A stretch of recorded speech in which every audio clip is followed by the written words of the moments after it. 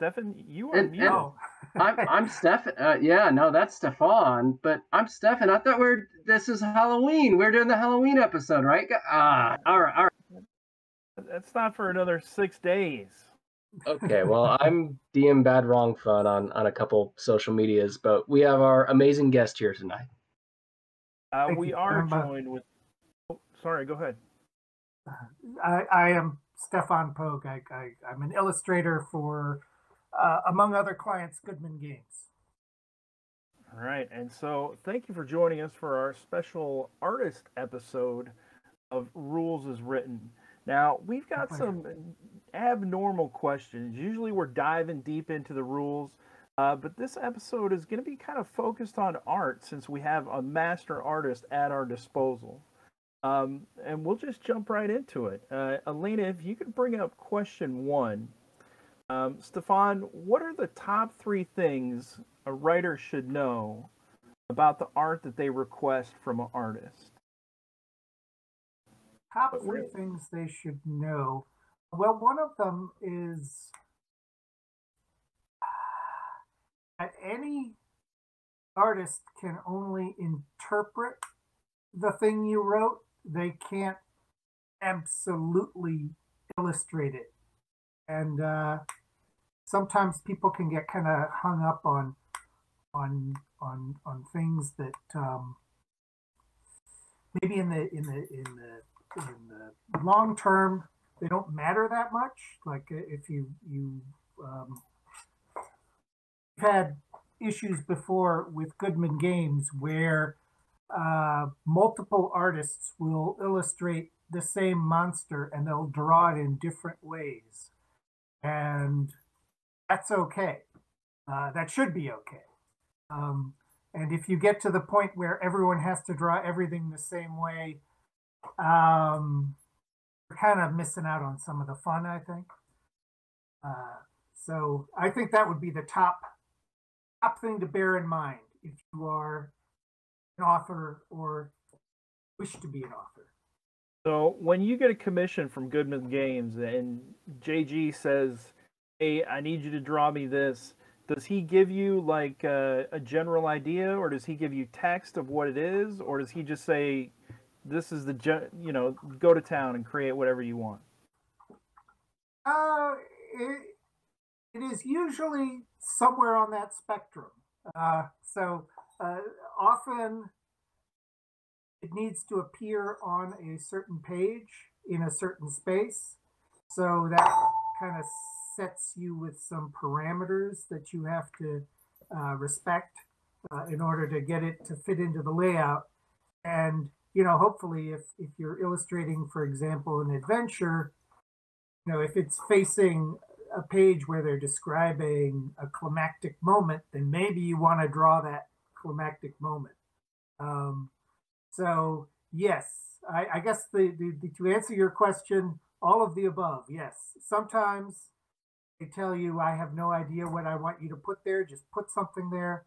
But more often, it's pretty directed. Subject. Yeah. Directed. That's a good word. So one of the top 3 things they should probably know is what size they want it, because you usually get a size, like you said, and it says this is going to fit on this page. Put something in there. So they should know the size. They should be open to artist interpretation. And do we have one more top 3 thing that they should know when they request art? Well, I'll add a little thing. I'm curious how much in kind of, you say you're usually directed. Well, that was my word, but how much, they're not giving you the whole, if it's a 10,000 word adventure, they're not saying just read this section and figure out what you want to draw. They're giving you maybe maybe the box text or maybe bullet points. Like how much information do you normally get? Maybe that's a good one to share with folks. Yes, and that's the part that I don't think I've expressed very well. It tends to vary. Like usually, I work with Matt Hildebrandt, and he will either tell me sometimes he'll say, you know, you have the opportunity to do whatever you want. This is where it's going. So, you know, maybe this theme.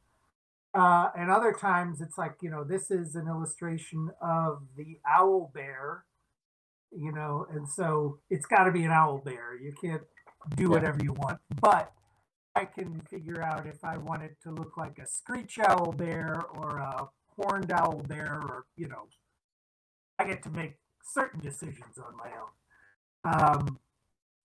But then to relate that back to asking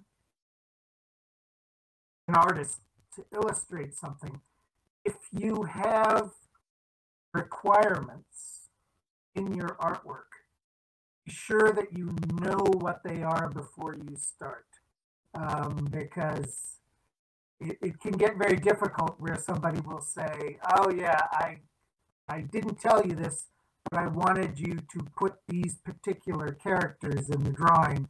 If I'm halfway done with the drawing, it's not going to go very well for either one of us. You're not going to get the best picture I could make, and I'm going to be frustrated. So maybe if you have directives, if you're directing the art, be sure that you have figured them all out ahead of time. A lot of times people sort of figure these out as they're going along. So experience as an art director, maybe you need as much experience as an artist needs, you know. So people say an artist has work experience. Maybe an art director needs that too, because sometimes people don't realize until after they've requested the art that there's some aspect of it that's very important to them that the artist might not have any idea about.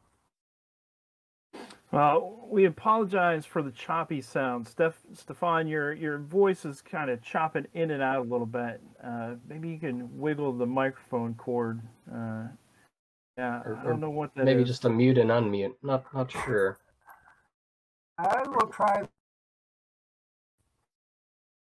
All right, how's that? Still a little choppy. We've got a little bit of bandwidth problems going on here, people that we're trying to solve. Just bear with us. I guess maybe one of the top things they need to know is what their budget is.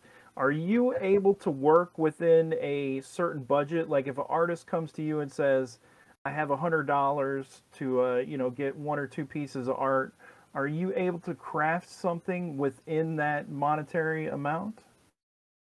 Do you craft it first and then say this is how much it's going to cost? It sounds like he's having hearing issues. Oh, can you hear us? I'll say, because Matt and I have both commissioned art. My approach has been looking at artists I like and saying, hey, what's your rate? I need something along this size, and just letting them tell me what they charge. And if it's not in the budget, I say it's not in the budget, and say, yeah, maybe next time. So not asking them to go down. Just I've actually emailed Stephan Poag before saying, hey, I'd love a cover. And he was like, this is what I normally charge for a cover. And that's basically what I said. I'm like, ooh, can't do it this time. Maybe next time though. So it was a little bit more than I Can you hear us okay? Make it happen. I am now, yes. Yeah, that's okay, great. Good. You sound way better. So I hope I filled enough time. So what was your question, Matt? Talking about budget, how exact of a price range do they need to have to submit a request to you, in your opinion?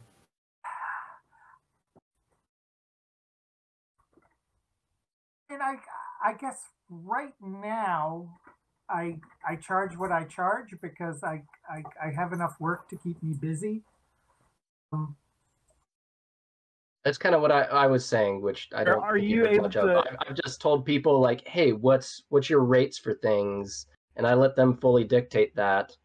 And I said I've actually emailed you once before asking about like a cover art cover for something, and it was above my budget, and I didn't try to bargain you down. I just went, oh, sorry, out of my budget for now. But I know you're going to get enough work that you're not going to miss that single thing from me. Stephan So jumping I right moved to on. the top of the ladder, Stephan. We got to climb our way up there, us little guys. Yeah, well, you got to find out. You got to find. If you don't ask, you never know. It's also it's kind of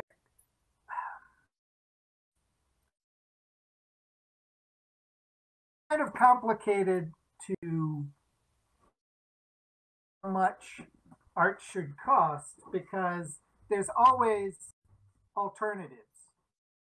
If you can't afford the artist you want, then maybe look at some people use stock art, and there's nothing wrong with drawing it or having a friend draw it. I mean, that's from illustrators.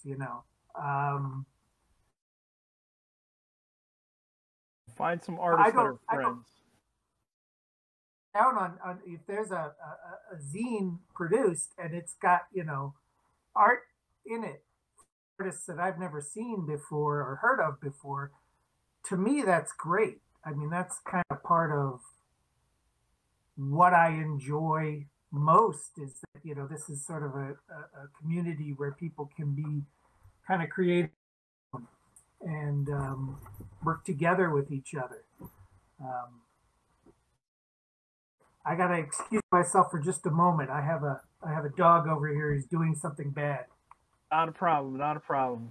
We can never fully control our animals. They have minds of their own. Stephan, did I see you at Gamehole Con? I saw somebody with a very similar mask at Gamehole Con in those pictures.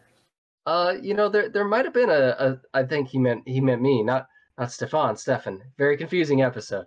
There might have been someone. There were a few masks. I'll say I got mine off of Etsy because there's I think 6 up for sale there, and I nabbed it, and I don't think there's any more.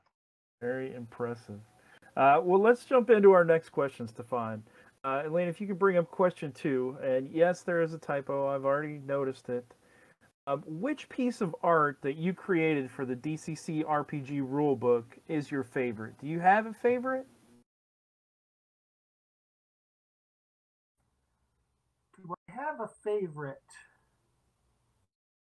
I'll say maybe not necessarily just in the rulebook either. Matt said that in his question, but I know it's been a while since you've drawn any of those. About a decade now, so yeah, it has been a while. I did want to try to make some of the questions connected to the rule book, and we have some of the images scrolling through the Twitch stream. But do you have one that particularly stands out or that you might remember?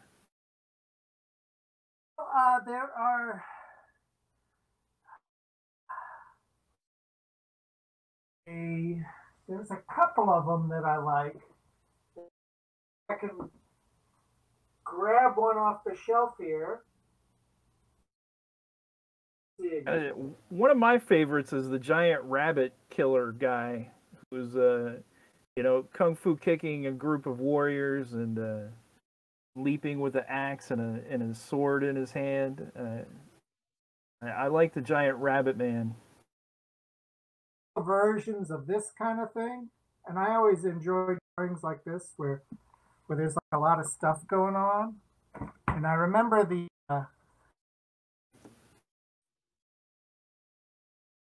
was good. The Rabbit Man has been replaced in the newest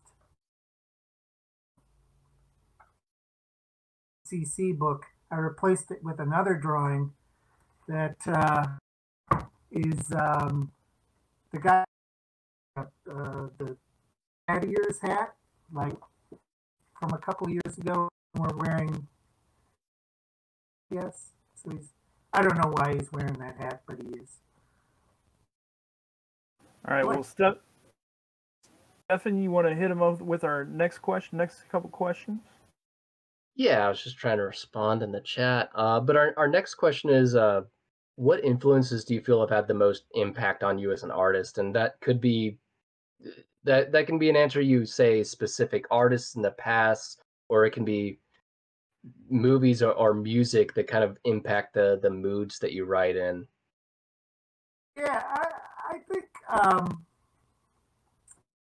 when I was a kid, I really loved the Monster Manual, the first edition Monster Manual, with all the different drawings, particularly the ones by Trampier, and I really liked Errol Otis's work too.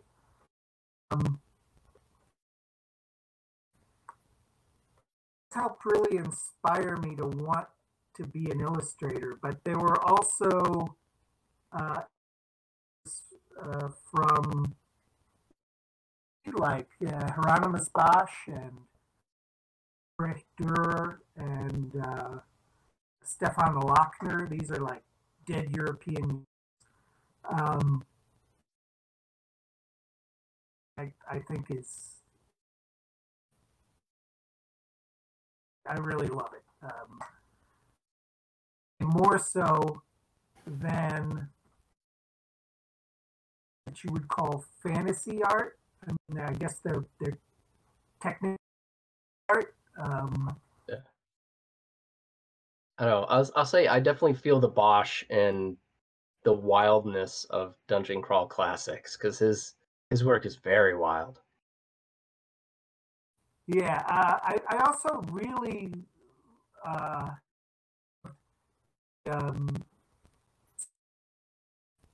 80s and 90s artwork from Workshop. I think they actually did a better job of doing role-playing games than TS did, which is kind of ironic, with artists like Ian Miller and John Blanche and people like that. Like a very, I guess, sort of a more crazy style that appealed to me. We had Shika in chat said that their favorite is the progression of the corruption of the wizards. The 6 different posts, the progression of the corruption. But yeah, there's a lot of good I think ones that was a there. Kovacs one, though. Pretty sure. Oh, was it?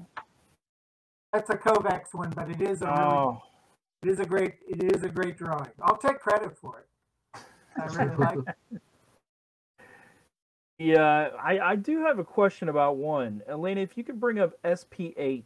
I should have wrote down what pages these are all on. But there's kind of a oval image of a halfling, so right below, they're in kind of a little hovel in a little hobbit home, and it's got Lucky Lucinda, and she's got an eye patch over her eye. Is Lucky Lucinda an actual character?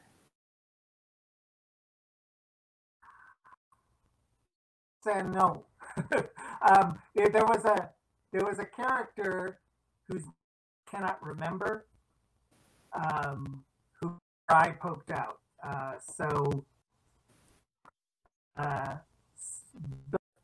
But so I was sort of thinking of her when I drew that. So I don't know if that answers your question. I mean, I don't remember the character's name. Well, Stefan, you've got a little choppiness going on again. Do you want to try the headset one more time and see if we're going to find a sweet spot here eventually? Oh, I bet Discord wants him to like reset the audio connection setting or something along those lines. Stefan, do you have a particular picture that is one of your favorites? Let me see real quick. Among the ones I kind of love I actually really love the cleric SP5. If Alana can bring that up, it's not any particular wild piece, but it's just got it's the one with cleric. He's holding his holy symbol against like a single tentacle. And I actually really love that one. It is kind of simple, but it is just a great encapsulation of the cleric and the turn unholy ability. Stefan, are you back? Stefan, are you back with us? Can you hear us? Oh, now we really messed it up. Now I really messed it up. Why don't we go? We'll be back. Technical issues, folks. Welcome back, everyone. We've gotten Hey, rid of Discord, threw it out. We switched over to Zoom. Hopefully, this will be a much more solid connection for everyone. Stephan, thank you for being patient with us as we get these things worked out.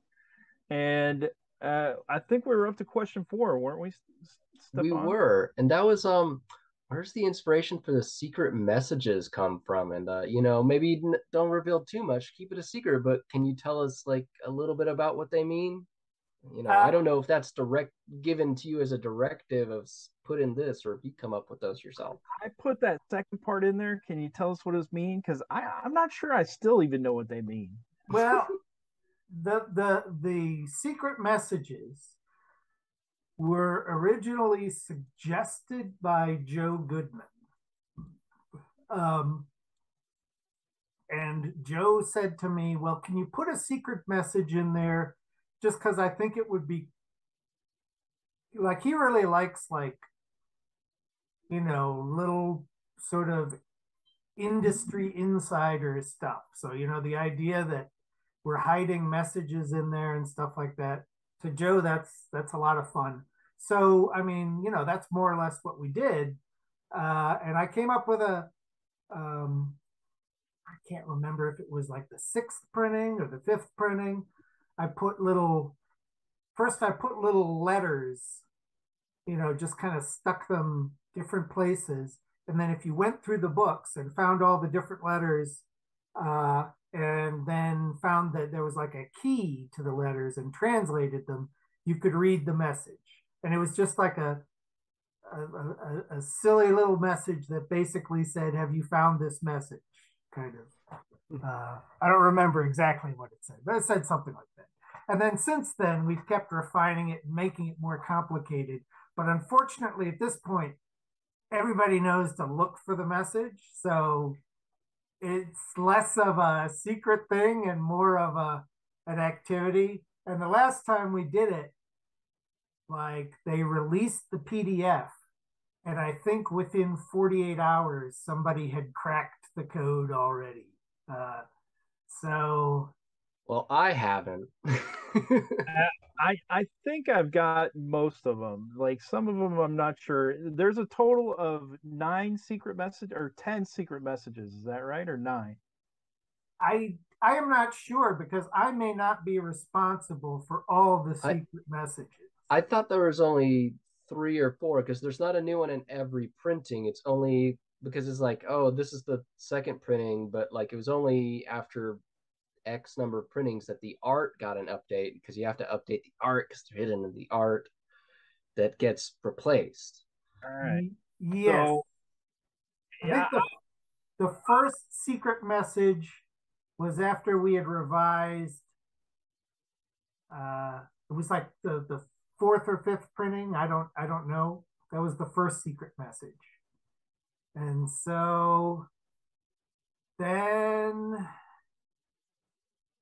but there are also other secret messages that are not secret messages. Like they're just kind of in there, but there's no. I don't know whether to tell you those are secret messages or not. Probably they are, but for example, there are secret messages in there that say things like, Stephan Poag drew this, which is kind of I stupid, but it's I funny think to I've me because spotted I that did it. one. all right. So Um, Elena, if you can bring up SP52, this is the image that's in the back of the book with the kind of devil figure, and it's got the quick brown fox jumps over the lazy dog, and then it says "Get a clue" underneath the devil face, and then it says "Have you found the hidden message?" So this is kind of the cipher that anyone new needs to look at. They need to figure out where this message in the back relates to. I mean, I think everyone kind of knows, and if they don't, should we tell them? well, I No, can't. I'm not going to tell them. You can tell I wouldn't even know what to tell them. them. Well, No, I mean, it's maybe it's a fun treasure hunt for people online. we won't tell them what the cipher text goes to. I won't tell them the second image, but Stefan, I've found at least 9. So, Elena, if you could bring up, let's see, where's number one at? Let's bring up SP 10 and or SP 10, and this is code number 7 because there's a Roman numeral attached to each secret message, right, Stefan? In this particular secret message, yes. And I think that's the one that came in the 8th printing. I think that's right. Oh, what if there's I didn't even think of that. So What if there's a I'll secret say message was for each printing? if you need some help updating the next one, I don't know if the order of the letters has anything to do with it, but you use the quick brown fox jumps over the lazy dog because that has, I think it has. Well, if you get rid of the first D, if it's just quick brown fox jumps over the lazy dog, it has one letter in the alphabet and only one letter of each letter. But you can What are they? substitute it with the much cooler version, Sphinx of Black Quartz, Judge My Vow. Is it, is it a what is it called, Stefan? A tanagram? Is that what it's called? That's another thing I don't know. I don't know. Like I first encountered that phrase in in art school. I had to take a typography class, and so there were a lot of oh, this is the old English font, and they would show it to you, and they'd write that sentence out to show you what each letter looked like. Okay. So that's where I first encountered that. I like your one better about the Sphinx. Yeah. Maybe a little more Black Quartz, appropriate. Judge My Vow. I've associated each of the Roman numerals as a secret message. So if we can bring up SP11, that has code number 4 on it, and it's written on a serrated sword. It looks like they're kind of in a cavern of some sort. And then SP15 has code number 2. It's got the Roman number 2 on the little lizard guy with a wizard over a pot. And then right underneath, as he's contemplating his orb, is a message written on the table. And then let's see, where do we got some more of them? If we bring up SP34, that is code number 8, because you got the 8 right on the back of his collar. And this one has a question mark on the end of it. And then SP32, that's going to be a little thin one. And right underneath, it's got the 9 in the bottom left corner of the book, the I and the X. That's why I think this is going to be the longest secret message, if it is a secret message. But I think it is. It is. It is a longer secret message. And then SP44 is code number 5. And she's holding a scroll with a message on it. And you have the 5 on her belt. So that's where that one was kind of sneaky. And then image SP45 has code number 6. And it's on the back of his head, his hat, as he's looking in the mirror. And it's written across his face, or across the top brim of his hat, with a warrior holding a glowing sword. Now, the one I wasn't sure of, I found all 9, but Elena, if you could bring up SP40, this looks like it might be a priest of Stefan. How do you say it? Babagabills. Put your thumb in your mouth against the corner of the inside and go Babagabills, and that's the froggy way to say it. You gotta say it like you have a mouthful of swamp water. Yeah.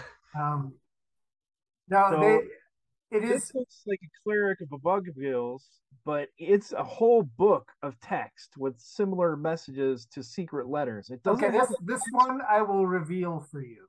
All right. Right. This one is, it just says like 3 or 4 times, it says, "This is not the secret message you are looking for." That's awesome. So okay, that's actually not scoop. part of it.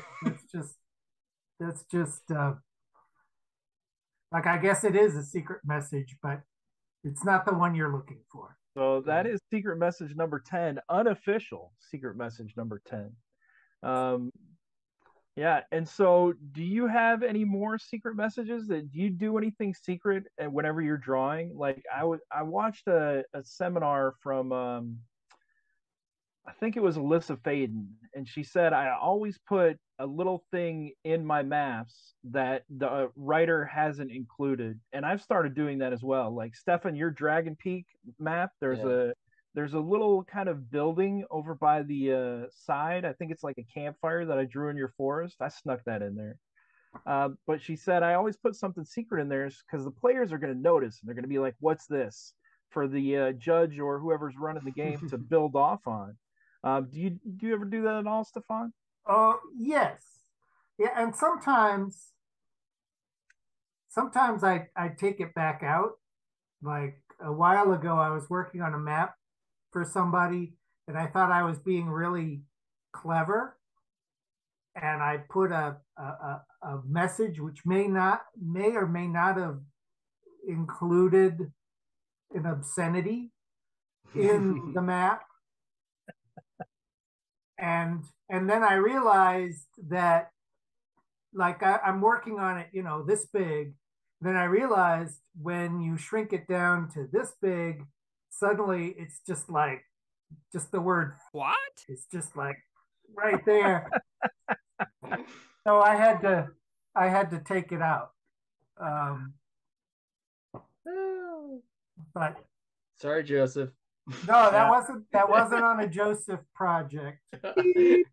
I got to keep it clean for Joseph. That was for somebody else.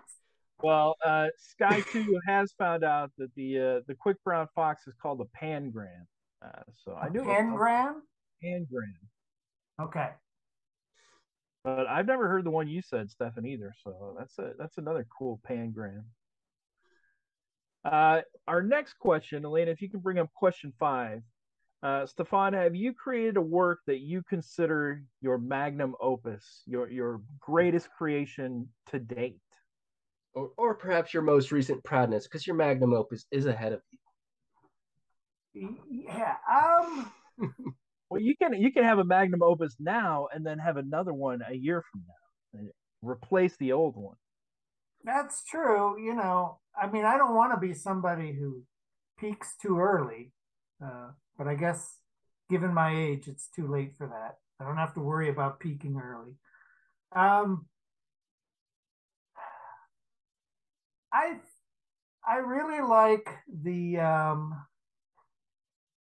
illustration work that we did, and I say we as the all of the artists who work on Goodman Games stuff. I think we did a really great job on Mutant Crawl Classics, and I really like the latest edition of the DCC rules. I think I did a very good job on that. I think those are the two things that I am most proud of. Do Yeah. you keep works of art in your house? Like, do you keep favorite works of art framed and up on your walls, or you've got enough of it that you don't want to look at it every day? I try to keep things that I think will help inspire me. So I have, if you know the Empire of the East book that Goodman published, I printed out the cover of that, which is by Ian Miller, just to look at, and I have that hanging above my drawing table, along with a couple of other things. Some of them are just sort of reference things, like drawings of skeletons and things like that, just to kind of, sometimes you just want to see how the bone is shaped or something like that. um yeah, that's mostly what I do. I mean, I think I look at art a lot when I'm not drawing, but when I'm drawing I'm usually too busy to look at art, if that makes sense. It um does. yeah. I have a side question. I don't remember who it was, but I remember seeing another artist talk about drawing skeletons. And what they said was with skeletons, you can cheat a lot because people don't really, I mean, you can look up pictures of skeletons, you can look up anatomical drawings, but the average person, if you draw a skeleton weird, they're not going to notice you didn't include a bunch of bones. Yeah. What? I don't know if you have a comment on that. No, I think that's legit. I mean, you know what they're trying to draw, kind of. I mean, I'll skeletons are funny too because we never see them until the creature has fallen apart. You know, so like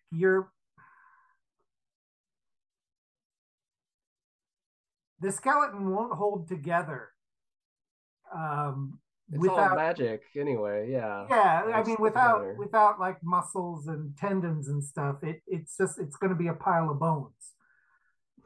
So I think it's acceptable to maybe cheat a little bit. And I don't think I ever put in the correct number of ribs.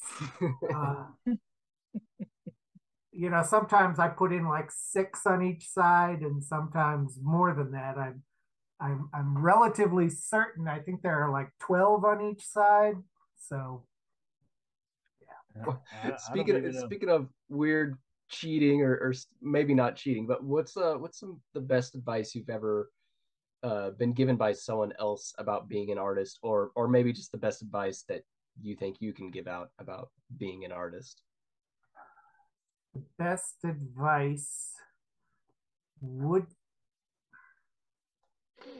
I don't know. I think that when I was in school, I wish I had paid more attention to my drawing teachers, who I thought I knew better than them, and I think it made my it still follows me now. Pay attention in school, kids. That would be my advice. Is there a particular piece of advice that you've gotten from someone that you recall that you remember? I mean, maybe it was just another artist you're hanging out with at a convention, and they said something, and you're like, oh man, that's that. But pay attention at school is good too. Yeah, I think actually what the thing that I saw an artist do, this I'm not very comfortable with people all the time. Like sometimes I have some social anxiety or something like that. But I remember being at Gen Con and seeing Tony DeTirlizzi talking to people. And he was just talking to whoever came up to his booth. And he was like so engaged with them and so generous, because he doesn't need these people, right? He's a actually kind of moved beyond illustrating RPGs and into book illustration. He's kind of in another category, a higher category than an RPG illustrator. So he doesn't need these people, but he was really spending a lot of time with people and looking at their portfolios and stuff. And I thought that was really cool. I thought that that was the right way to do it. Like if I wanted to be more like someone, I would want to be more like him in that moment. And I'll say, because I don't I've seen people come across. You probably don't mean moved beyond RPG in some kind of derogatory way. Just because I know you're probably talking about in more of a pay scale thing, Yeah, because our people who do RPGs and focus on that, they're probably doing it because they love this specific hobby. yeah. Because you could probably find things that pay a little bit better, normal book illustrations, if you really wanted to. Yes, yes, Well, yes. Thank you for the clarification. I didn't mean to say that I thought he No. was above it. He's got better paying gigs now.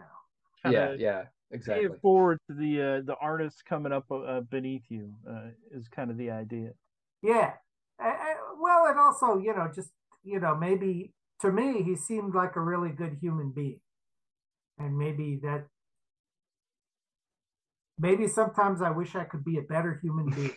So that is an excellent thing to aspire to for all of us, no matter how good we might think ourselves. That seems like a good place to end on that question. I don't think we can get any better than that answer. Be a better human being. So for the next one, it's question 77, not just seven.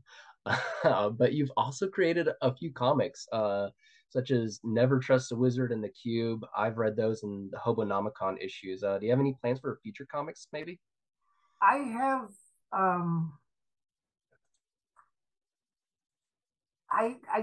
I do have like vague plans. Unfortunately, I don't have specific plans. Uh, so I think it would be better if I did make some specific plans. I think that's something for me to do.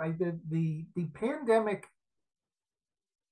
um, has been a little rough on me. I had COVID pretty bad, and I think that slowed me down a lot.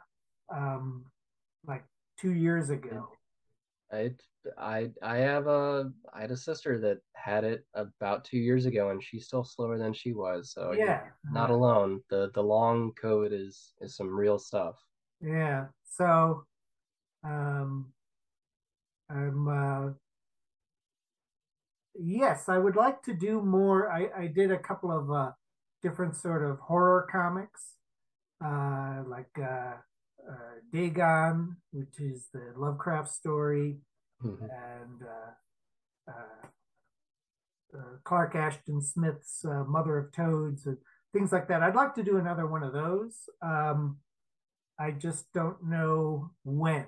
Like right now, I'm working on some maps for an as of yet unannounced Goodman project uh, that I think people are going to be pretty excited when Joe finally announces it. I So hope sounds like that's maybe you can say, is it a big project? uh, yeah, it is a big project. Okay. It is a big project. It may have already been announced. I might just be pissing in the wind here, but I don't think it has been. Uh, Maybe it has. I'm going to just say it's Janelle Jackway's Dark Tower. Oh yeah, Doing yeah. a reprint. That's I think they announced it. they've announced that one. Okay. All right. But good to see that we're gonna get some more amazing maps from you on that project. The maps are really complicated. So They always tend to be.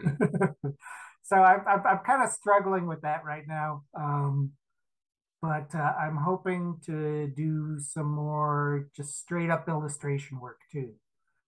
Um, I mean, maps are necessary, but for me, they're not the most exciting. Maybe the initial, inventing the map, I always find that part fun. But when you're, drawing it and trying to make sure you get the right number of squares, in each room, that part it's a little hard. It's a little. Is it that makes me curious about another thing. You said you prefer illustrations. You prefer, black and white illustrations. I'm sure you can get them done a lot quicker, but you also do plenty of like gorgeous cover arts and color images. Um, yeah, I guess like probably 70% of my work is black and white, and I really like it. I've been working a lot more with shades of gray lately, and I switch off. Like sometimes I'll do everything. It's either black, white, and I really enjoy doing like little hatch marks. Um, and then sometimes I use a lot more tone. And there's no real reason why I go back and forth. I just do. Well, Stephan, we like to ask our guests the previous week's questions, and you have an illustration that kind of applies to one of them. Elena, if you could bring up SP46. SP46 is a thief or an assassin, and he's standing on the beams above a portly fellow merchant, maybe sitting in a plush chair. And he's got kind of like a fist dagger in one hand and a wavy kind of poison dagger in the other hand. and he's standing on the beams in the top of the room while there's a dancer in the middle with a tambourine and two guards inside. One of our questions 2 weeks ago, last session, was if a thief has two weapons and they have the agility for it, would you allow a backstab with both of those weapons? So if this thief drops down from the rafters, would you allow, or would you try to hit with both weapons? Would you allow that if they have two actions? Absolutely. That's what I like to hear. I mean, sure. I mean, it's conceivable to me that it might not be the best way to do it, but it's a way to do it. Stephan, we should have used that piece of art for that question. That would have been perfect. We should have. If we were smarter than we are, we would have. One of our other questions from 2 weeks ago with Bob Brinkman is: are there any rules for assisting others in ability checks? Do you have any? You play DCC. What rules do you guys use at your table for if you wanted to assist someone else with a check? Like 3 people lifting a door, pushing a door open. Yeah, I mean, usually I think it's got to be something where everyone, like, there's something they can do.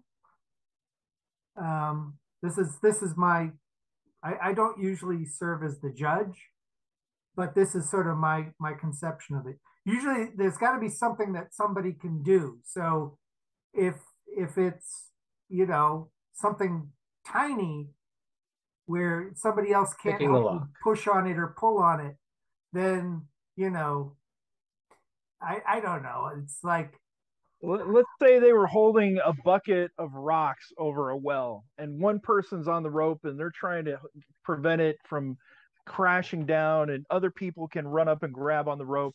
What modifiers or what dice chain or plus thises and that's? Yeah, that's more of a judge question. If I were the judge, I would probably either give them a +2 or just bump them up the dice chain for each person adding. I mean, if you have, I don't know, like if somebody's like a pixie, they can't really pull on the rope. But maybe they could fly up under the bucket and push up. I don't know. Okay. Yeah. No, that's fun. I like that.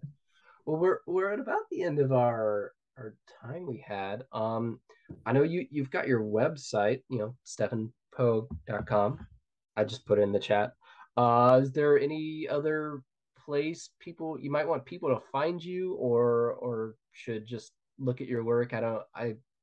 I'm not an Instagram guy, but I don't know if you do Instagram or something like that where people can, get the sneak peek at the latest thing you've been drawing. Yes, I used to do Instagram, and for like the past 2 weeks, I have not. And that's only because I've not been in the mood. But I'm coming back. I promise. I get it. I'm coming back. It's nothing personal. It's just I'm going through internet. I'm going through a social media rough patch. So if they wanted to buy some of your work, where would they go? stephanpoag.com? There are a few pieces listed on the website, or there were. I think I took them down, but people can just contact me through my website and ask me if I have it. And if I can find it, they can buy it. And the real problem is finding it. Are you headed to any cons in the upcoming future? I have not been doing cons lately because of my COVID problem. I would like to change that. I was going to con. I would go to Gary Con and Gen Con up until COVID, and after that, I just haven't felt up to it. I seem to remember you had a booth in Gathertown at the last Cyclops Con, I think. Am I remembering that right? There was a whole lot of artists. So okay, so at very least, if people can kind of find you in that setting, probably at the next one. I know that's 6 months out or something, so no promises, folks. But another Gathertown coming up next year. Yes. Well, is there anything else you'd like to promote, Stephan? Anything else you got going on? Any secrets you can let us in on? I do not have any secrets. Um, See me and Stefan both smile devilishly. no, I don't. I don't. Uh, no, right now I am working on those maps, and those are not very secret. So no, I would like to do more hidden messages in the future. And I would like to sneak in more little secret details. All right. I've got a project you might enjoy then. I've got an idea for some secrets. So I'll be getting in touch. Okay. We want to thank you very much for coming on tonight. Thanks everybody for watching at home. It was a pleasure having you on, and we hope to see you again in the future, Stephan. Thank you so much. Absolute blast to meet another one of there's not that many people out here who have as good of a name as you and I, so it's always good to meet another. Stefan, not Stefan. You got anything coming up, Stefan? No, I've been posting on a few things. I'm planning a Kickstarter thing for some various Elfland themed things next year, and I just got I'll another artist, Bruno Proseco is B Proseco. I'll try to post in the chat. You can find him on Twitter. He's posting stuff recently. He's a great artist too, and he's from Brazil, and I just got some cover art back from him, and absolutely love it. So that's nothing super soon for me, but he's great, and he takes commissions too. So, all right. Well, I've got the Reaver Express coming up on Friday, and I've scheduled a game, and I think you have his game scheduled as well for role playing game Alliance Con. It's to help some charities. It's from our friends up north in Canada. They put this con online every year. This is the fifth one, I believe. So you can find out more in the Discord channel or at Role Playing Game Alliance. They also have a Facebook page, but there's going to be some DCC going on there. And I've submitted my game for via playtest. So, now that I'm playtesting it, I'm going to have to print it. So it's what the House of Entridar. Entridar. So yeah, it's gonna be you might recognize it from the Reaver Express. It came together really nice, but they only got through a couple rooms, so I was like, well, I already created all this content. I'll just put it out as a little funnel. But that's gonna be it for us, folks. Elena, thanks again for the awesome stream management, and y'all have a great night. We'll see you in 2 weeks. Oh wait, let me find out who our guest is gonna be. 2 weeks. Let me look at my schedule real quick. Is it Harley? Is it Jen? Who do we got? Jen Brinkman coming up. We've got Harley Stroh coming up. Let's see here. 2 weeks time on. Where is it? All right, I'm right there. In 2 weeks time, Harley Stroh, November 8th, Harley Stroh is going to be on, and then November 22nd, it's going to be Jen Brinkman. And then December 6th, Bob Brinkman.